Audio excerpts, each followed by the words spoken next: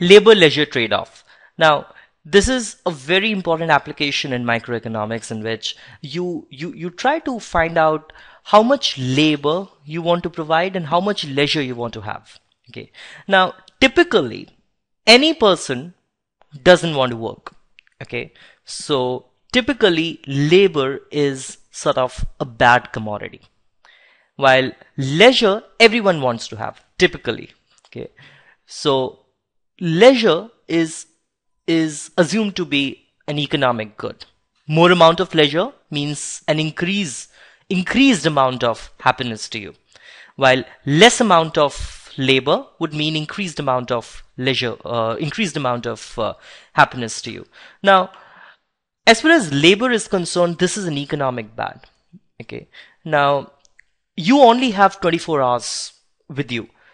These 24 hours could be spent in leisure, having fun, and these 24 hours could be spent in labor. Okay. Well, this is not a discrete choice. Some amount of leisure, some amount of labor you could have. That is, you might want to have like 8 hours of leisure or 8 hours of labor. You could have all combinations of labor and leisure within this. If you increase the amount of labor,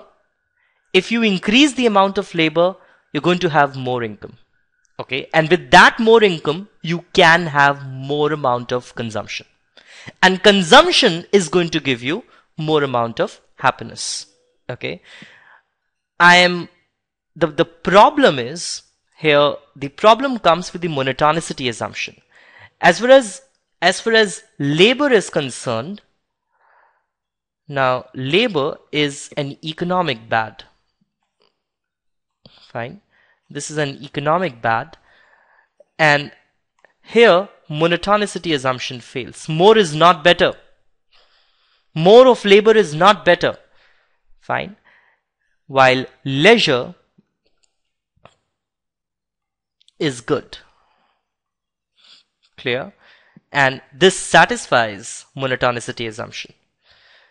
Well, the problem is that you can't model economic bad. So you have to model economic good.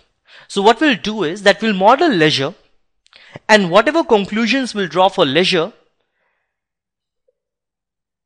they will help us to draw conclusions for its complementary good, which is labor.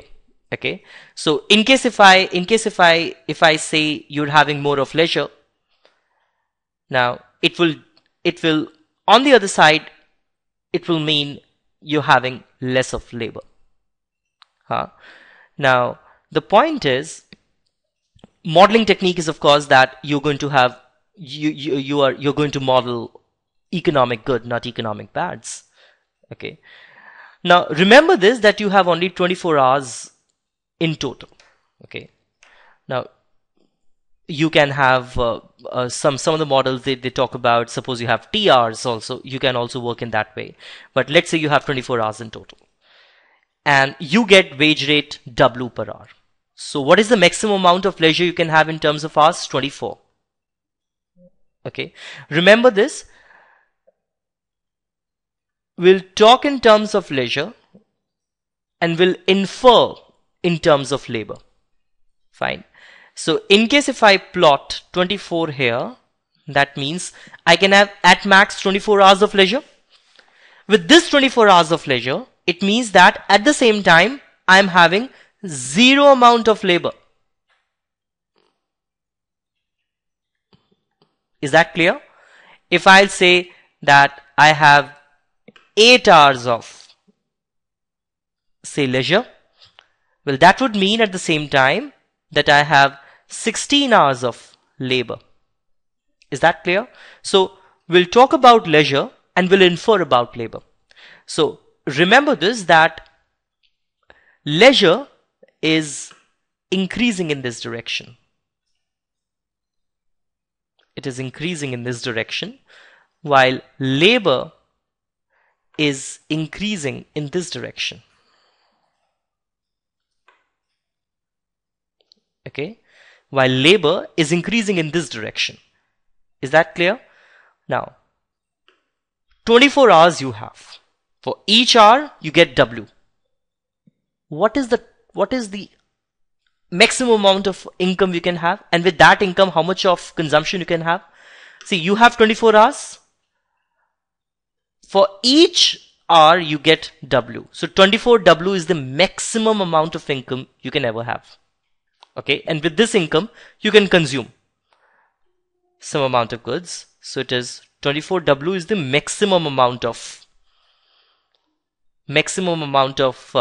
income or consumption you can have. Now, the point is, what do you mean by this? Now, 24 W, why I've put in here? At this 24 W, it means that you're working for 24 hours. You're working for 24 hours would mean you're working for 24 hours while you are not having any leisure. So your leisure is 0 here, while the amount of work which you're going to do is 24, as labor is increasing in this direction. Is that clear? Now, if you join these 2 points, you get this kind of curve. Okay, this is the budget line for this. Let's say, let me write this consumption here. Now, you'll have to think in terms of what is the slope of this budget line. Okay, now there are 2 commodities here. The commodity is leisure. This is one commodity, and consumption is the another commodity. Okay, consumption of goods is the other commodity. Now, to make things simple, let's normalize the price of consumption to 1. Okay, see, wherever in economics you're normalizing anything, it means that you are trying to decrease the importance of that. Okay, I'm not concerned much about the price of consumption goods here, because we have to we have to keep leisure and labor in spotlight, and for that we have to talk about the price of leisure. Okay, well, what is the price of leisure? You think about it. Price of leisure, I don't know what the price of leisure is, but what I know is that if I'm not working, I'm having leisure. But in case if I would not have a fun, then in that case, I would have earned at least W per hour. Say for example, if I forego 1 hour of leisure, I would have earned W dollars. Okay, because I would have spent my time in that. In this model, your 24 hours is spent either in leisure or in labor. So if you're not consuming your time in terms of leisure, it means that you are working.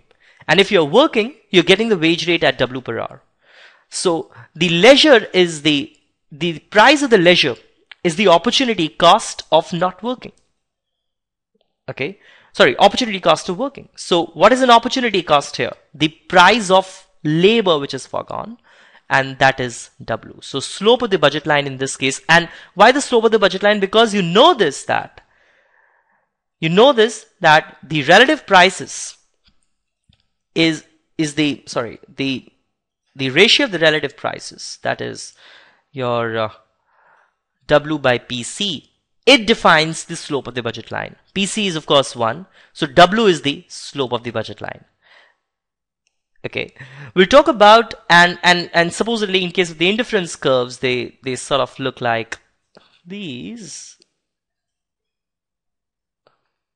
Okay, in case of the indifference curve look like this, then this is the optimal choice which you have. This is the optimal choice which you have.